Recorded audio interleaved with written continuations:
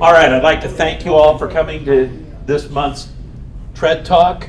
Doug Meloan, the curator and director of vehicle operations, is here to tell you about one of our shining stars, the 1930 Cadillac V16 Roadster.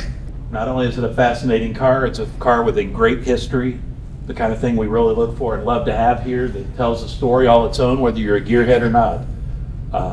Doug's been doing this a long time for us, and I also want to remind everybody that we need to say happy anniversary because tomorrow is Doug Meloan's anniversary. So happy anniversary. Thank you.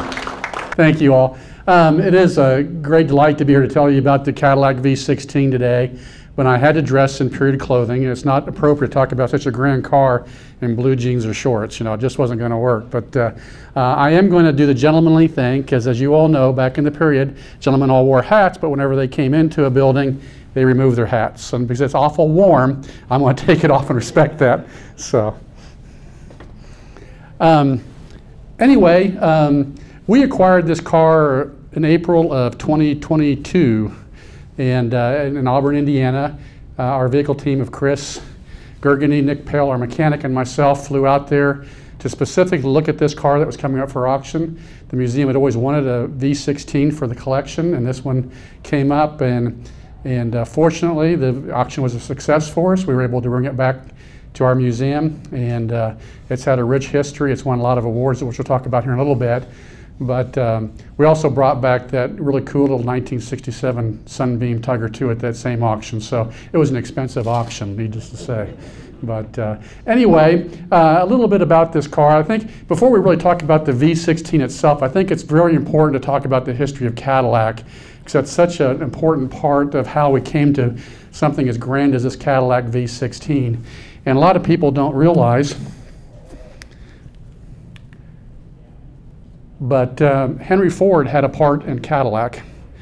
Henry Ford, as you all know, had Ford Motor Car Company, which is still in business today. Very successful company, but before he had a successful company, he had two failed business car opportunities. His first one was the Detroit Automobile Company, which was started in 1899. He had 12 investors, including the mayor of Detroit.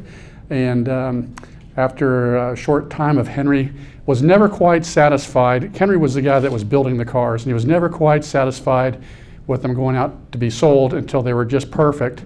His investors were getting really upset with them because they wanted to turn money. They had put money into the company to make money, not to watch Henry Ford constantly be pedaling on a car instead of getting it out there and getting it sold.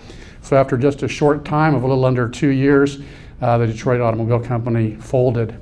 A lot of the investors that were a part of that then joined Henry Ford when Henry went out to start his own company, the Henry Ford Company, and that started in 1901. He had two investors at that time, William Murphy, who had been also with the Detroit Automobile Club, our company, and Lemuel Bowen. These two guys were the money behind it. Here again, Henry Ford was the mechanic and the design guy. And they got frustrated with Henry too because Henry was into racing. He liked racing cars. He built a racing car, and he was always pedaling on that car and just not building cars for the company. And so after just almost not even quite a year, just about a year, these two guys decided they'd seen Oldsmobile. Eli Ransom Olds had come out with the Olds Curve Dash about a few years before that, and they'd seen how successful that car had been, and they were turning a profit. And these guys wanted to be doing the same thing, and Henry Ford was just kind of dragging his feet on producing cars. And so after just a short time, the company was going to fold. They called a gentleman by the name of Henry Leland. Now, Henry Leland had a rich history in machinery, precision machinery. He'd gotten his start as a young man working for Colt Revolvers Gun Company. You know, that required a lot of precision work. He then went to work for a company called Brown & Sharp, who made precision machinery and equipment, including sewing machines and all kinds of different things. They built equipment with a lot of precision. So Henry was really getting a background in how to make things really precision fit, including he started his own company, I believe it was around 1890, called Leland & Faulconer Manufacturing.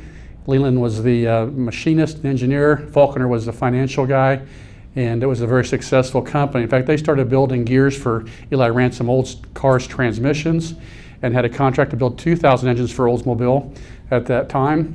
About 1901, Oldsmobile's factory caught on fire and burned to the ground. They were able to save one car out of it.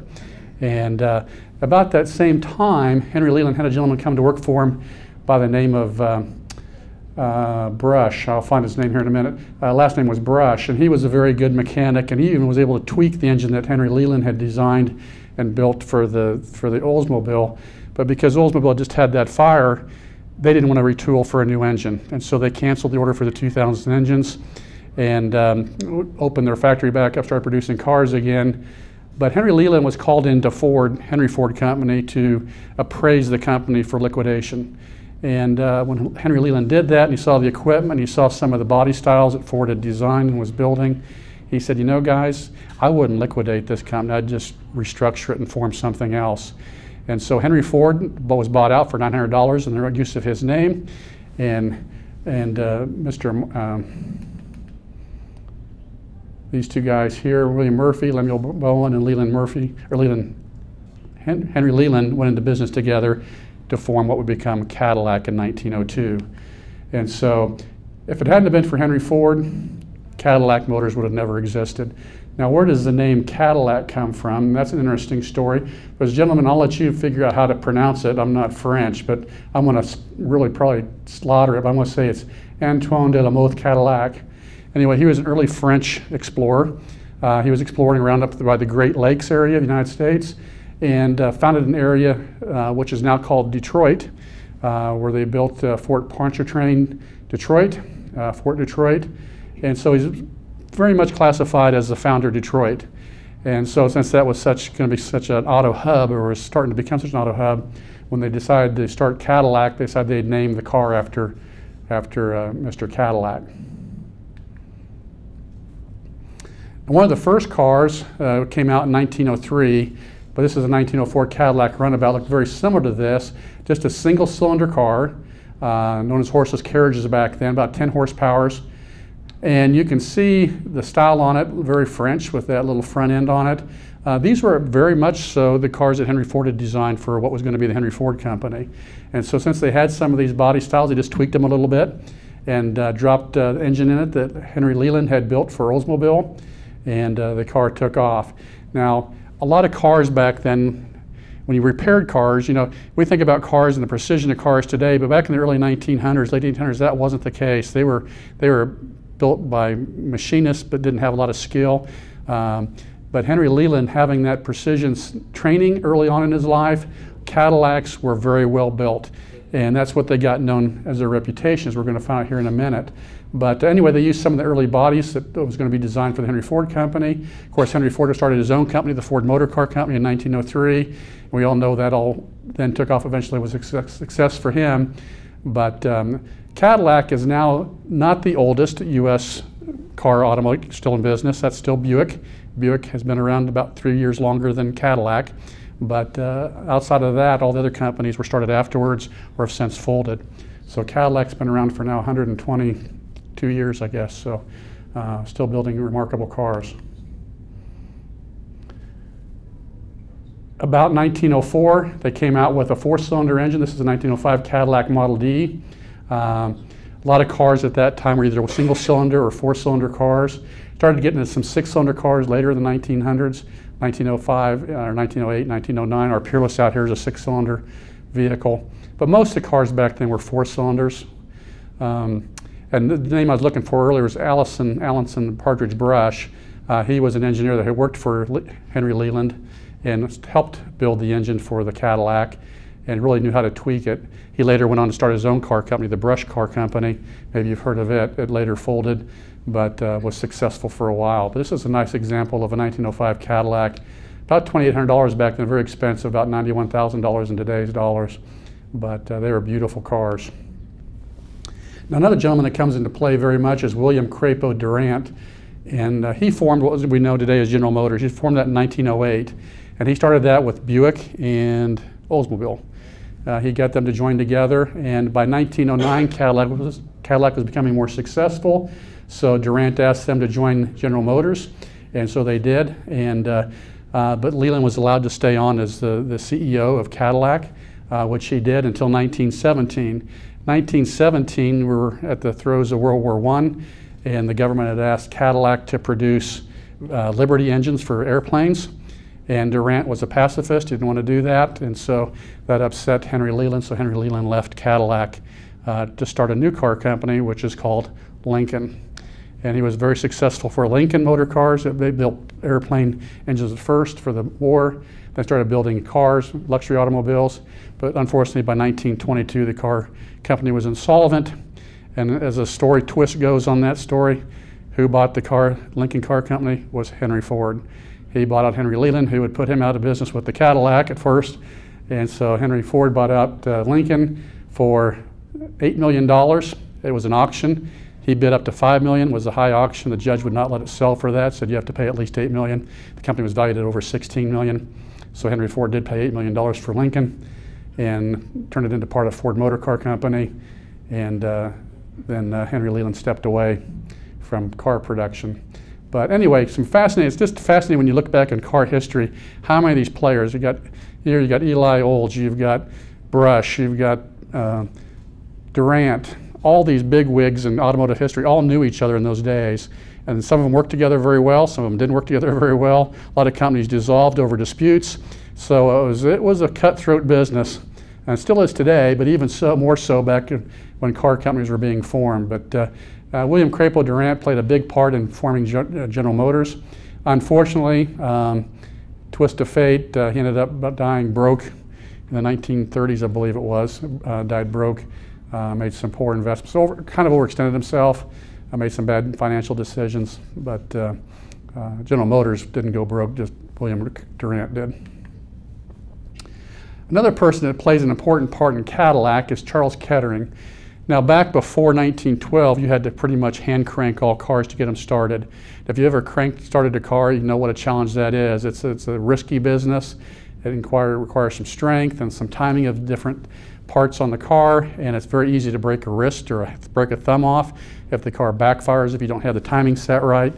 And how it happened to be that about the electric starter was Henry Leland had a good friend by the name of Byron Carter, later had Carter Cars. And Mr. Carter was driving across a bridge, and there was a Cadillac broken down alongside the road. Mr. Carter got out of his car to help the lady start her Cadillac and cranked the car. The crank backfired, hit him in the cheek, broke his jaw and his arm, and he was hospitalized, got pneumonia, and passed away 2 months later. Henry Leland lost a good friend because of a Cadillac backfiring and breaking his friend's cheek. He says, I don't want anybody to die starting one of my cars. So he worked with Charles Kettering, who was with Delco, as we know today, as Dayton Engineering Laboratories, to develop a self-starting vehicle, which he did in 1912. That was also the same year that they developed lights, electrical lights for the car. So Cadillac in 1912 had electrical lights and electrical starter to get the car going. A very stepping stone for automotive history, because electric cars at that time, yes, there were early electric cars that were actually performing better than the gasoline powered ones because they were easy to start. Get in, push a button, off you go. Ladies really liked that. Well, they didn't go very fast, so they weren't popular that way. So when they got the self-starter for the cars, the ladies no longer had to crank them. The gasoline powered cars started taking off, electrical cars disappeared until this turn of this century, where we started seeing them come back. But Charles Kettering was a very important man for Cadillac. The DeWar Trophy is very important. That's put out by the England's Royal Automobile Club. It's a high honor. In 1908, Cadillac shipped 3 Cadillacs over to the United Kingdom to compete in a race. And after the race, as part of this competition, they disassembled all 3 cars, which was over 2,000 parts, threw them in a bin, took out 189 of those parts, duplicated them with reproduction parts from the factory, put those in the mix, stirred it up, and had the guys reassemble the 3 cars, got them back together, started them, and they drove them for 500 more miles. Because of that interchangeability of parts, the precision, they got the DeWar Trophy for being able to mass produce precision cars that you could put other parts on and it would work without having to take them to a blacksmith to have something done. And so they won the DeWar Trophy in 1908, and they therefore became the standard of the world. That's where they got their name in 1908. They won a second one in 1912, electric starter, and so Cadillac is the only U.S. company to ever have won 2 DeWar trophies, which is quite an honor. By 1915, they came out with the V8 engine, and it was a L-head, flathead V8, but it was the first mass-produced V8 in a car. There were some other 8-cylinder engines that were out by that time, but Cadillac was the first one to put it in production assembly line and produce numerous of them. You see over 13,000 in the first year, and so they were making strides. You know, we think about Cadillac being a luxury car, and it was back in the time, but there were other car companies that aren't luxury, but they were prestigious. And the one that they were really competing with was Packard. Packard, we've got a couple Packards out here, and you can see how grand those cars were. But that was something that Cadillac could never compete with. Packard always was one step ahead of them with engines of the twin six, beautiful sculptured cars. People would see them on the road, and just the presence of the Packard just sent a statement. And so Cadillac wasn't to that part yet. So you can see the beautiful Duesenberg and Packard Custom 8, just the grand cars that we were starting to see in the 1920s. Fisher Brothers Body also plays an important part in the Cadillac history. A lot of cars, especially General Motors cars, especially through the 90s and 2000s, you look in the seal plate, it'll say body by Fisher or body by Fleetwood or something like that. That was all from where these gentlemen started. They were a carriage company, built bodies by the early 1900s, started building car bodies for Ford and Studebaker and Cadillac and Olds and all different kinds of companies. By 1914, they're the world's largest body producer for cars. Well, General Motors bought out 60% of their company in 1919, so it became a part of General Motors. And Lawrence Fisher, who I believe is this gentleman, these are the 7 Fisher brothers. I believe this is Lawrence Fisher here. He went to work for Cadillac as their new president in 1925, and Lawrence Fisher was the one that really had the vision for where Cadillac needed to go. He had Packard in his eye, and he says, we're going to get Cadillac up to that standard and surpass it. So almost immediately, he bought the rest of Fisher Body, so it was all 100% General Motors. He purchased Fleetwood Body, which was another massive company, body shop or bodybuilding company in 1925. And he hired Harley Earl. Now we all know where Harley Earl went with Cadillac, and General Motors being their head designer, famous for the famous tail fins on Cadillacs in the 40s and 50s and so many great styles. But he hired Harley Earl in 1925 because he wanted to have a lower price car just to boost up the financial power of the Cadillac car company. So they came out with the LaSalle in 1927, known as a baby Cadillac. Harley Earl designed that car, it was very successful, and it was a low price car to the regular Cadillac. And that allowed them to be able to focus on their new flagship, which was going to be the V16. So in 1926, Lawrence Fisher hired Owen Nacker away from Marmon Car Company. Marmon Car Company was another prestigious company coming up in the ranks, and they were working on a V16 engine that they were kind of keeping quiet. Well, I don't know how, but somehow Lawrence Fisher got word of that. So went to Marmon, who was in a little bit of financial problems in 1926, and hired Owen Nacker, their head engineer, who was designing that engine, away from Marmon to come to work for Cadillac. This is a little bit about Nacker. That's a picture of him. I'll just read this. In 1926, Fisher hired Owen Nacker, previously a senior engineer at the Indianapolis-based Marmon Motor Car Company, as a new head of the engine department. At Marmon, Nacker and Howard Marmon had discussed the possibility of the ultimate multi-cylinder engine, a V16. The engine apparently was only in the conceptual stages when Nacker left Marmon, but it was exactly what Fisher had in mind. Various automakers, including Daimler, Hispano-Suiza, and Delage, had V12 engines, but no one, even Bugatti, had a 16-cylinder car. To ensure that its impact would not be diluted, the Cadillac V16 was developed with a level of secrecy more befitting a new military aircraft than a car. As a cover, the engine was described as a V12, not a V16. Even within the Cadillac ranks themselves, all paperwork described it as a coach or bus engine. In truth, Nacker was also working on a V12 as a follow-up to the 16-cylinder car, sharing many of the same parts and tooling, but few outside of Nacker's engineering team had any idea what they were actually creating. And so Cadillac kept it very hush. They didn't want word to get out of what they were developing for their new car in 1930. And that brings us to where we are today with this 30 Cadillac Roadster that we're going to talk about that we have in our collection. Not very many of these were built. They were very expensive cars, about fewer than 4,000 built over the 7-year run of this model, the 452. They did come out with a couple other V16 models a little bit later we'll talk about, but this grand one that we're seeing here, they just made for 7 production years. This car too, and it wouldn't, before we go on to talk about it, this car belonged to Atwater Kent. He was a gentleman that bought it brand new, which says a lot about the prestige of this car. Atwater Kent at one time was the wealthiest man in the United States. He got his start making a lot of patents. He got a patent on the ignition coil for cars, but he also, his big thing was radios. He developed a radio and was quite successful, especially in the 1920s, producing radios. This is a 1930, same year as this Cadillac lowboy radio, but he sold millions of these all around the world, even has his own radio station. So extremely wealthy gentleman. And so around 1930, he bought this car brand new and ordered it for his personal use. Now when this car was built, this one right here, it was an Imperial limousine. It wasn't the two-door Roadster. Sometime in the 1960s, it was repurposed and had a Roadster body put onto it. And we think about that today and we think, well, that's going to really hurt the value of it. But it doesn't, because the simple rule that all these cars were pretty much custom built with custom bodies. And so you could have had any body on a chassis. And this was a correct body chassis for the V16. And when it was restored to a Roadster from the limousine in the 1960s, it was done with the correct Roadster body. And everything from the cowl, the windshield back, was off another body, Roadster, but everything from the forward front was the original Imperial limousine chassis. And so it's won so many numerous awards.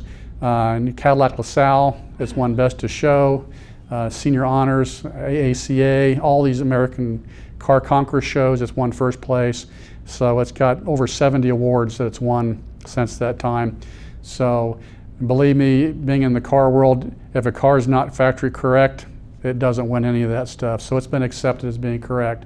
Does it affect the value? Yeah, it does a little bit. If it was been born a Roadster, it'd be a little bit more valuable than it was after being repurposed, but not a great deal.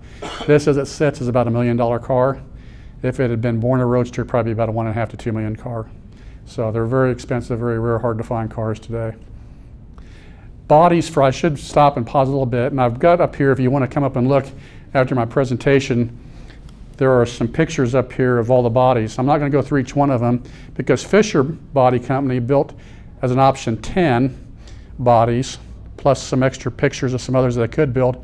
Fleetwood Body, which this is a Fleetwood body, had over 70 different body styles, plus they would also customize something. So we had over 80 plus standard body styles that you could pick for this car, and it also let the owners pick and match. So if you want something off this one to this one. So a lot of these are pretty one-off cars, even though they had a body company like Fisher or Fleetwood build the bodies. There's so many different styles out there of them, all with the general theme, but little tiny things like maybe the seal on one straight, maybe one has a little bit of a curved seal on it, maybe one has a split window V-shape. The Madam X Fleetwoods V16s are very special, about 12 of those. They have some special little body attributes to them. So the Cadillac experts out there really know these cars inside and out, and they can look at one and tell you what body it came from and what was tweaked on it. I don't have that expertise, but there is a, like I said, come up here afterwards and look at the brochure up here and look at all the different unique body styles. But anyway, this one did start off as a limousine. Okay, the V16 engine specifications. It was produced from 1929 to 37. The 1929 is when it was produced, but it was for a 1930 model. The bore and stroke was 3 inches by 4 inches, and that's important because that was something that Cadillac, when they were devising the engine in the V16, one of the reasons they wanted the V16 is not to make the car go faster. Cadillac didn't really care about speed. They wanted it to be luxurious, they wanted it to be smooth, they wanted it to be quiet. The more cylinders you had to the car, the smaller the bore you could make the engine.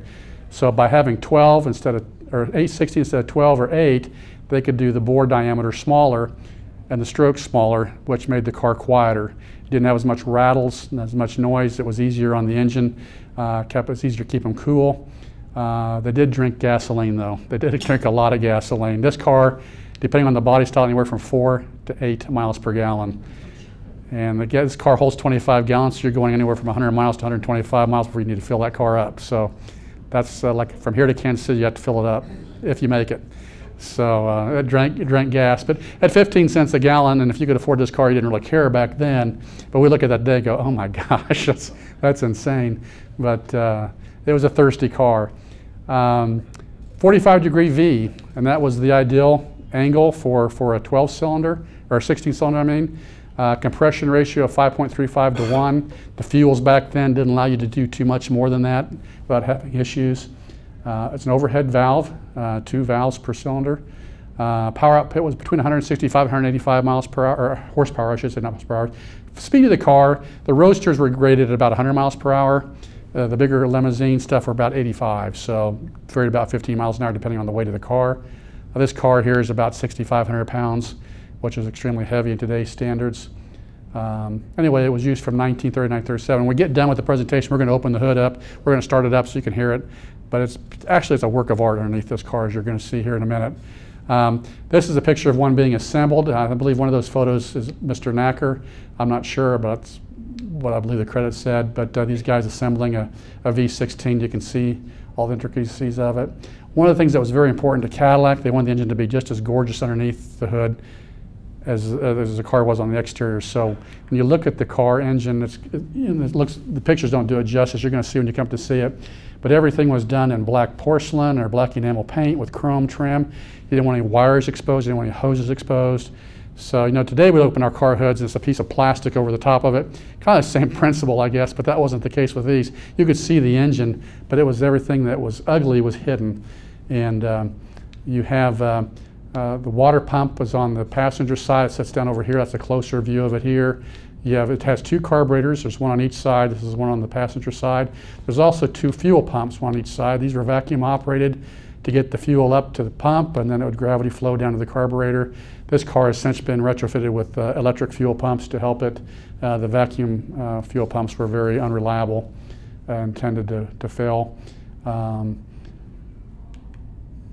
This is the driver's side. Here again you can see the carburetor on this side and the fuel pump sitting up over here. See the driving shaft coming down to the steering gear. Here again the beautiful chrome covers, the chrome cover over the fuel pumps. Just everything was just finished out to make it just as exemplary underneath the hood as it was outside. 2 ignition coils. They're up right behind the radiator. And you can see them both sit here. And when we open the hood you'll be able to see them. But even those wires they tried to hide. They had a little metal decorative piece to cover the wires. Here you can see the intricacy of the wires coming out of the distributor, how they're all covered, immediately go underneath the cover to the spark plugs without being seen. Just a very clean, neat, beautiful presentation. The dashboard on the car is very impressive. An array of gauges. On the far left you have your gas gauge, 0 to 25 gallons. You can just watch that go down as you drive around the block. You have your oil pressure. This is a standard clock. Then your miles per hour, your odometer here. This is water temperature, and over here is amps, battery charge. These 2 things right here are dash lamps, and the buttons here activate those little lamps that will come on. You gotta remember what this is. Chris, you remember what that is? I'll think of it here in a minute. And then of course your key, your spark, and your choke. The key is kind of interesting. It's got kind of an early self-lock. Cars today, you turn it, lock it, and pull the key out. You can't turn it. That's kind of the way this was. Is when you push it in, it's locked. You can't start the car with any other key. To start the car, you have to put the key in, turn it. That little switch pops out. Then you can turn the key the rest of the way. Then there's a starter pedal on the floor to start it. But just a beautiful array of gauges. Some of the limousines and some of the V16s had radios. That was something very new at the time. This one does not have a radio. Radios back at that time were very cumbersome, and the antennas that they had to put on them were god-awful ugly. So the Cadillac didn't have them on a lot of their cars because they were ugly looking. This shows the pedal arrangement, very custom to today. You have your clutch pedal, your brake, your accelerator pedal. This little button up here, pedal, is your starter button. So once you turn the key on, you push that pedal to start the car. On the steering hub is some switches, a throttle control up here. It's kind of like a cruise control. You can close it or open it up, and when you pull that, the gas pedal will go down. You'll see the gas pedal go down. So it's just an early way. If you want to idle at a different type of a speed, you can adjust that. Or if you're driving, just cruising, you can kind of just set that and you don't have to have your foot on the pedal. The light switches down here, you have your parking lights, which are the little ones up on the fender, and then your headlights, your down, it says down and up, that's your low beam and high beam on your headlights. They even had that back in that time. Handbrake over here, right beside the gear shift lever. Lots of room inside the car, very, very well appointed. Over 80 different interiors you get in the V16, so a lot of choices there. Lots of accessories that you could order. Not all cars came fully loaded. Just like today's cars, you could order special accessories, and Cadillac was no different. This car has a very special accessory, and that's the trunk on the back. Not all Cadillacs came with even a trunk. Very important because there wasn't really any trunk space in these cars, especially if it had a rumble seat, which this car does. But this accessory in ours, and we're going to open it up here for you when we get done, but the neat thing about it is it's a Cadillac official accessory trunk, which is very rare. Even has a little emblem on there that says so. But there are 3 pieces of fitted luggage. You can see them inside that trunk, so you could take the luggage inside your house, pack your suitcases, bring it back, know it's going to fit in the trunk just like a piece of a puzzle, and it'll then close very well lined. Very expensive accessory. To have the rack for the trunk was $180. To buy the suitcases was $100. It doesn't sound like much, but in today's dollars, that's $4,300. So that's a lot of money just to be able to pack your clothes. Mascot options. And I did say mascot, Chris. And Chris and I got an education last November. Went to a car museum convention down in Naples, Florida, and one of the presentations was on car mascots. So we went to it. Well, we learned we had mistakenly been calling these hood ornaments. That's the wrong thing. That's not a hood ornament. That's a mascot. If it sits on top of the radiator, which all the early cars did, because a lot of times it was where you turn it off to fill the radiator up, it's a mascot. The mascot also may sit on the dash, may sit up on the cowl, but those are mascots. When the engines eventually had the hoods completely over the radiators, it became one piece, and that became an ornament on top of the hood, then they were classified as hood ornaments. So this is a mascot. I'm still learning that. I still catch myself saying it wrong. But anyway, Cadillac introduced 2 mascots that year, the flying Cadillac Goddess and the Heron. And you could choose either one, or you didn't have to have any. You could just have a regular cap on there. The Goddess was the most popular that was selected. It was very expensive, about $2,000 for just the mascot. Or you could have the Heron. Like I said, most people chose the Goddess. I have seen some V16 with these. They quit making these after 3 years, so they're rarer today, so they're probably more valuable than the Flying Goddess.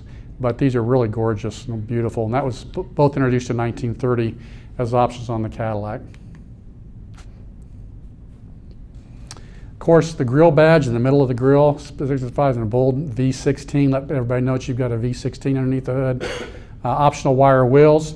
Standard was the artillery wood wheels on the cars. You could also get just a standard wood wheel, or you could get a steel wheel, disc wheel, but most popular was the optional wire wheels. These are about $3,000 if you wanted to put those onto your car. Even the little mirrors and stuff on the car. If you look up here, when you walk up here afterwards, the tires, the spare tires on each side, dual mounts on the car. Cadillac beautifully encased in a piece of steel. Here again in this car, polished out, beautiful black finish. And strapped to each of those, or in this car, I guess they're actually mounted, they're not strapped, are 2 rear view mirrors. And just the intricate etching of the stainless steel, of the mirrors, even the little Cadillac crest on there. These mirrors were about $500. The tires covers were another $1,000. So you start adding this all up, here again it goes adding up in what the value of the car is. But just the craftsmanship in these cars is just remarkable. Now, in 1937, they did a body change and started coming to fit more what the period of cars were looking like. And we got to something like you see here in this 1930 Cadillac V16 Series 90 car. They built these from 1938 to 1940. I just got back from a Cadillac convention in Albuquerque, New Mexico, where there was one of these sitting there. And while it was a grand, beautiful car, it just does not have the same grandeur as what these earlier cars did. And that's so much true. Even Packard did the same thing. We had a 1941 Packard here for a while. It was a 40 or 41, I can't remember, 41.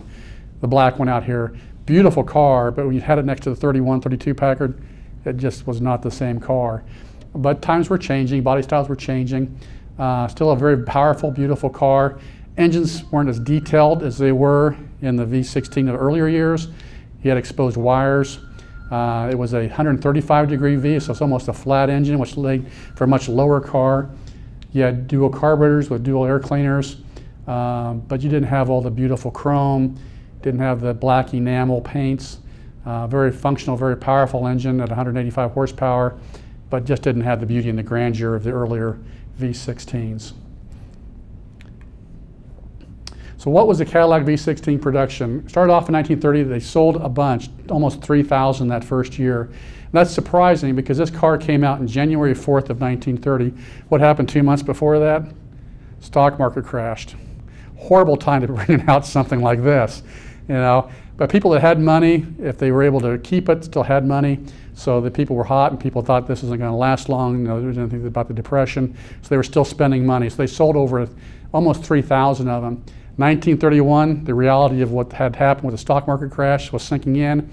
And so we saw lower numbers down to 364.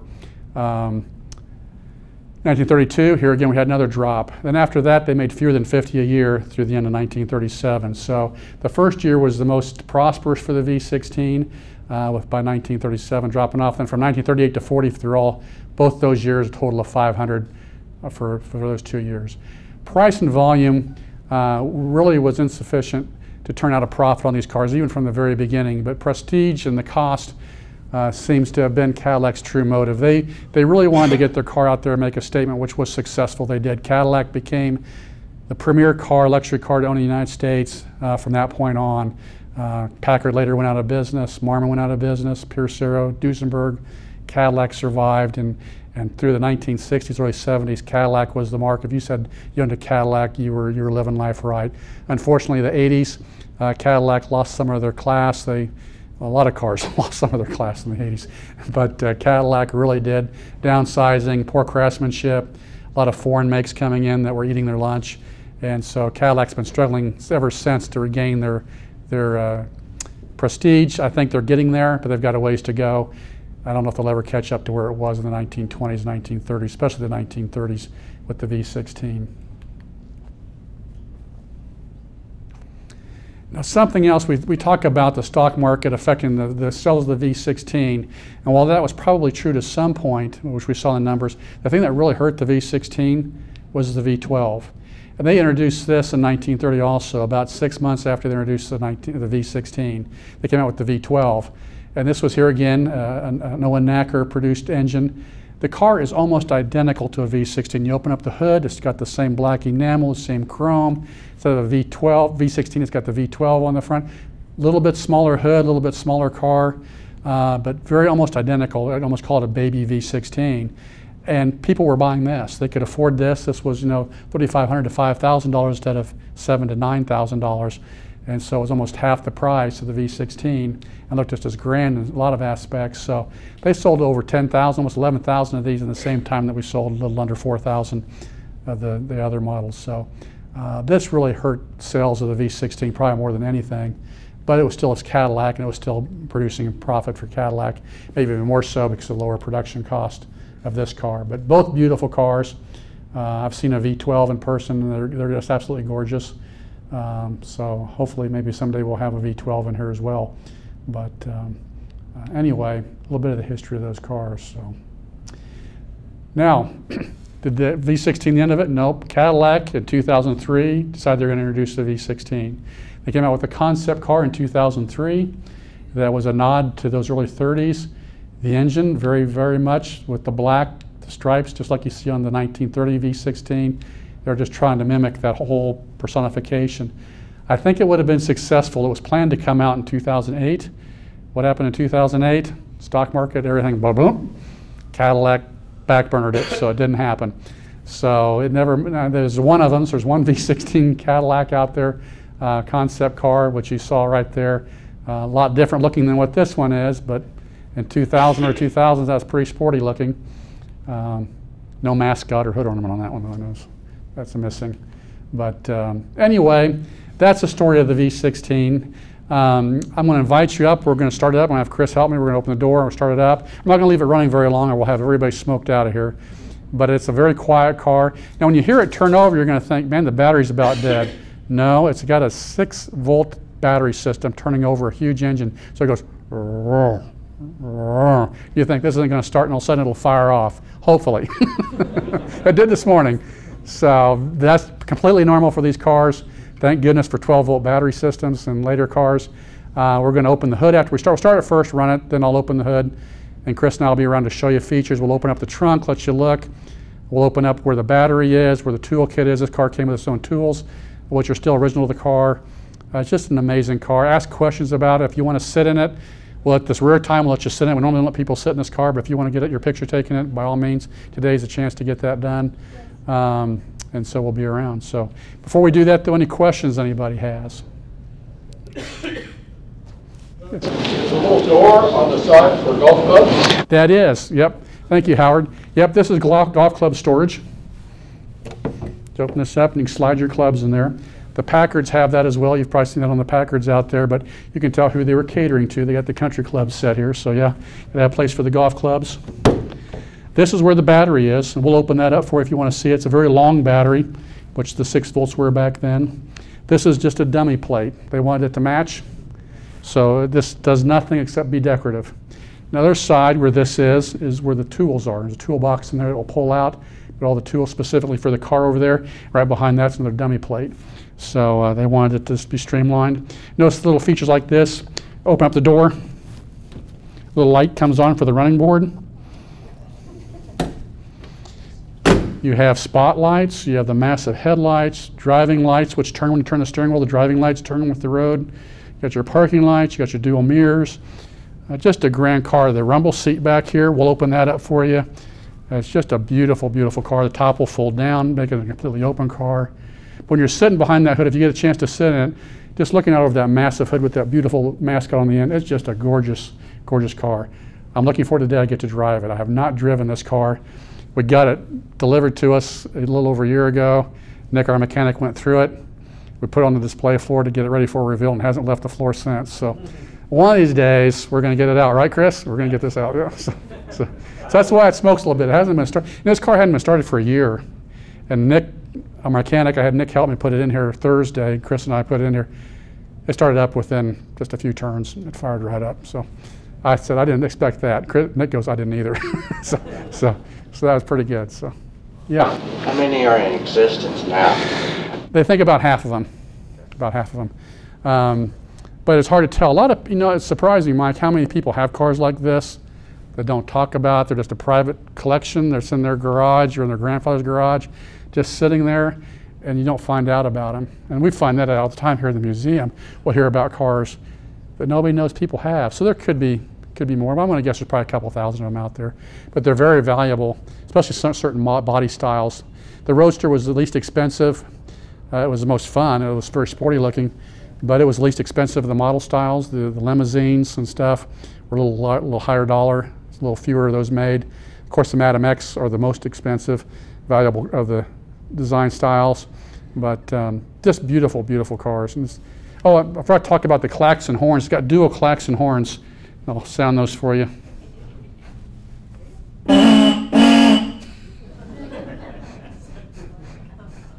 Early automotive horns. Beats the old bulb, though. So, any other questions? All right, let's see if it'll fire up.